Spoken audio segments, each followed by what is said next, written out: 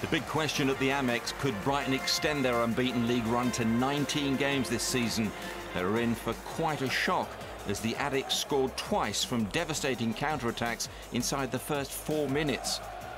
When Brighton conceded possession here, Charlton, with just 2 wins from their previous 14 games, took over.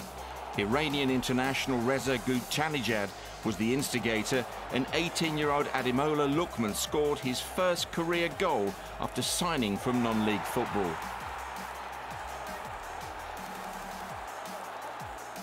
Then déjà vu for Chris Hughton and the Brighton fans. From a home corner, the Addicts produced another lightning break.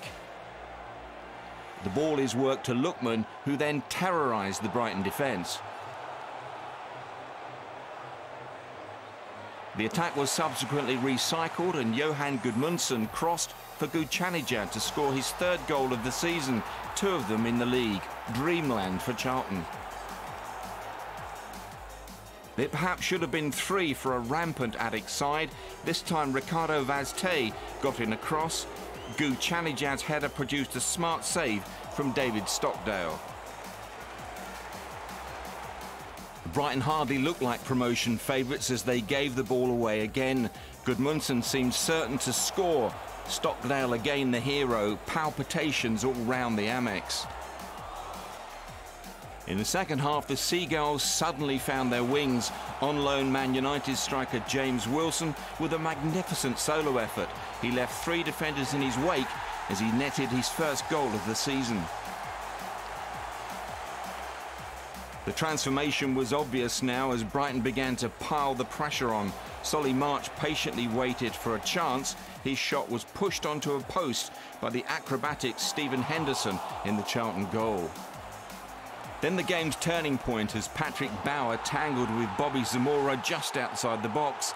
Ref Keith Stroud produced a 2nd career red for the Charlton defender this season despite mass protests. With 7 minutes left, the Seagulls suddenly got out of jail. March with a dazzling run and cross. In the melee, Zamora collected his 5th goal since rejoining Brighton.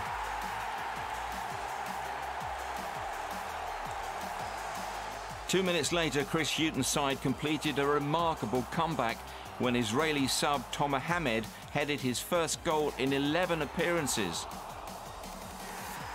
The Amex went bonkers.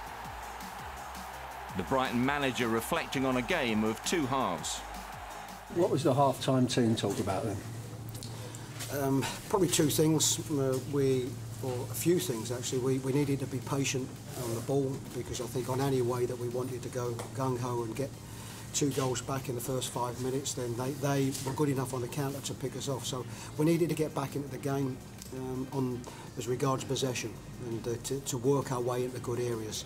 I think the way the game is, you get 1 goal and the momentum changes a little bit, the crowd gets louder, and we knew we'd have a chance if we got the 1 goal back, and I think that's